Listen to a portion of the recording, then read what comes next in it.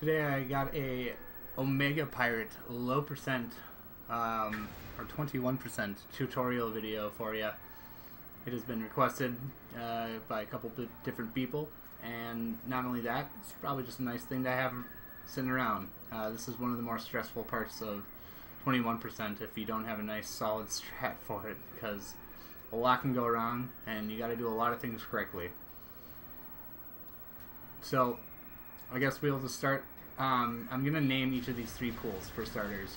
This will just make it easier for me to kind of describe what's going on, and for you to have a solid understanding of what I'm referring to during the course of this. I will be kind of pausing, describing what I'm going to do, and then executing that, because trying to describe what I'm doing while I'm doing it during this fight would be very, very difficult. So, nice and easy. Starting pool, self-explanatory. The pool he starts in. Elevator pool, because there's an elevator there, and we got other because it's other. So this fight is pretty. You start the fight the same way. You want to be on either side, obviously. You don't want to activate his attacking AI before you have eliminated all of his armor plates. So that's what we'll start off by doing here. Now, the way this fight works for this first part, he's got 4 armor plates, and each of them can take 13 shots from your plasma beam. You want to destroy the first 3 while strafing around him as quickly as you can. Once you get to the last one, you want to be careful and you want to count your shots. Get up to 12, because before you destroy it with your 13th, you want to make sure that you pull Omega Pirate out of the pool of Phazon that he's standing in, because the next step in this fight is to do Trooper Skip, which is very risky and challenging to do in low percent with no E-tanks if he's standing in the pool of Phazon, damaging you. So to lure him out of the pool, you want to trigger him, let him see you before you destroy it. He's gonna do an attack or two, and then he's gonna walk out towards you a little bit, and then that's when you can go ahead and destroy that last plate and start the Trooper Skip sequence. So we'll just start off here by destroying each of the armor plates.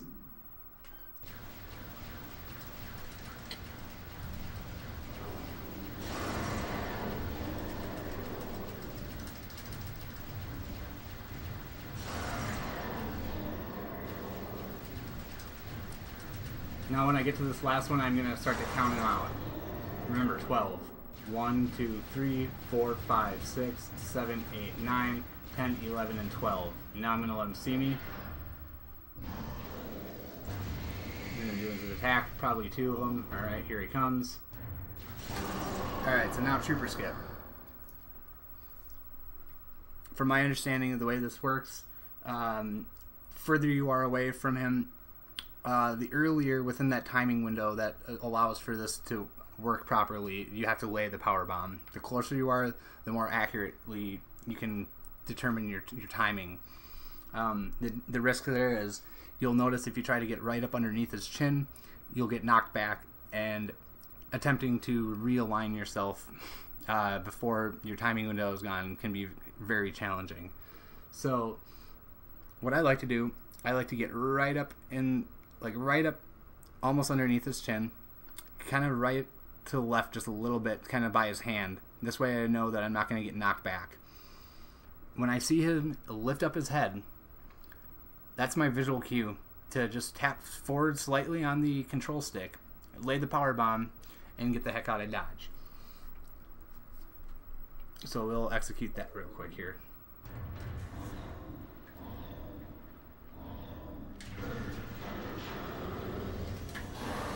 Alright. So,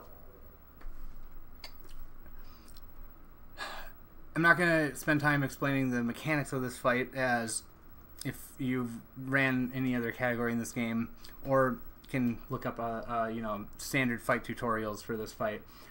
The way he appears in certain pools or whatever. All I'm going to be doing is telling you how I do this particular fight in low percent. So obviously he's gonna. You have a period of time here, and I like to get up. There's like this little line right here in the ground. I like to be in morph ball right behind that line. The first pool we're going to be laying the power bomb in is going to be the pool he started in, up there. You want to wait until you see him appear, and there's also kind of a sound, like a weird, kind of electrical sounding sound or something like that, and that's your cue to start rolling forwards. Now, the only way that your power bombs deal damage to a Mega Pirate is, or consistently anyways, and then is by rolling through the corner of the Phazon pool. So you have to roll in through the corner, the top corner of the Phazon pool, lay your power bomb as you're rolling through it. And as you probably already know, at this point you need to roll a ways a bit and unmorph and equip your X-ray visor. He does not take damage unless you have X-ray visor equipped. So I'm going to sit here and I'm going to wait for him to appear in this first pool. I'm going to roll through the corner, lay the power bomb, roll away, and pull out X-ray visor. So that's the next step here. Also, I guess I can note a nice little visual cue that I have that I like to use for this first one. You can see Omega Pirate's shadow on the ground still out in front of you. You know he's about to appear when that shadow disappears.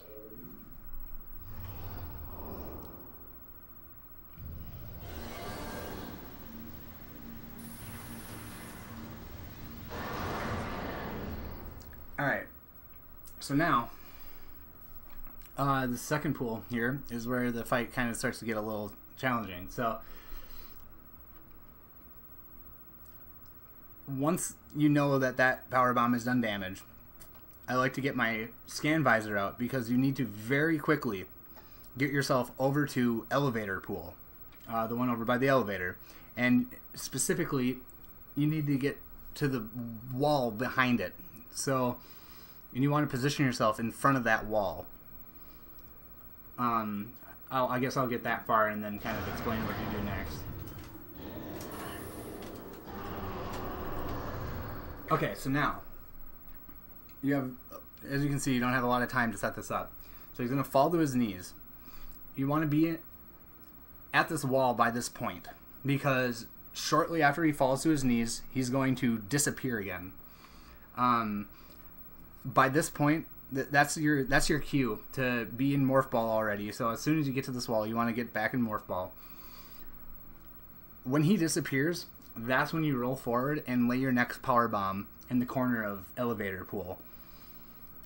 At this point, you then want to start heading towards, in the direction of other pool.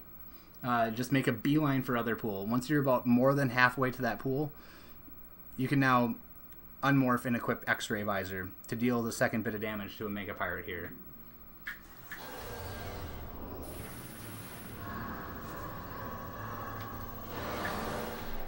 Now, once that's done, this last one is probably the hardest for timing. For this reason, I personally like to have the sound off.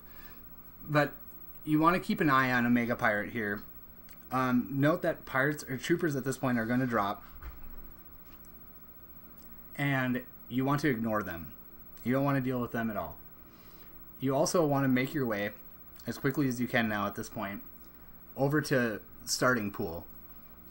Kind of like at the wall, kind of adjacent to it, or right behind it / like next to it. But you want to keep an eye on a Mega Pirate this whole time, because he's going to, again, fall to his knees and kind of shake his fist, and he's going to disappear again. At this point, you need to start rolling towards other starting pool to lay your power bomb, because you basically, he's going to laugh. So you're going to hear him start to laugh briefly, shortly after he disappears. Once you hear him laugh, you basically need to be laying your power bomb in the pool. Otherwise, you're too late. The direction you want to head is towards other pool. Again, you want to get about halfway there, and you want to pull out your X-ray visor to deal the last bit of damage to a Mega Pirate. So to recap on this one, you need to kind of do a little bit of dancing around a little bit here while keeping an eye on a Mega Pirate, because it's important to know when he falls to his knees and he's getting ready to disappear, because that's kind of your cue to make sure that you're in Morph Ball and kind of in a position to be ready to start heading towards that pool. Once he disappears, you have just a couple of seconds before you're going to hear that laugh. Once you hear the laugh, you need to have laid the power bomb in the corner of the Phazon pool and be rolling out away from it at that point.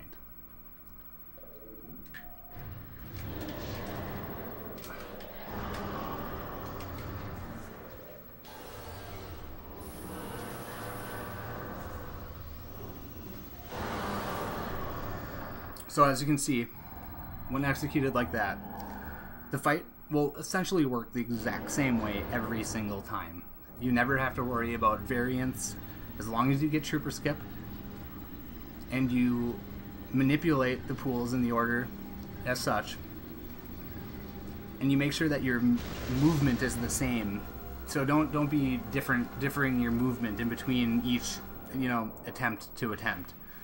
Try and really focus on getting your movement to mirror what you saw in the video here, because that is what I have found to be the consistent way to move around to ensure that you're hitting your timing windows correctly, manipulating his pool appearances to make sure that he's appearing in the pool that you want him to appear in, and making sure that your power bombs are actually dealing the damage that they're supposed to be dealing.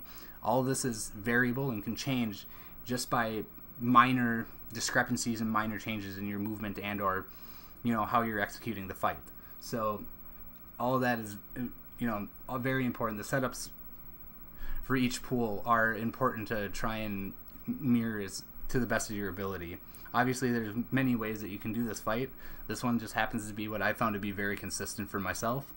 The way I put it is it's kind of like clockwork. This fight operates the same way for me every single time, and I never have to worry about it. So I hope this was helpful, and I'll see you next time with my next video.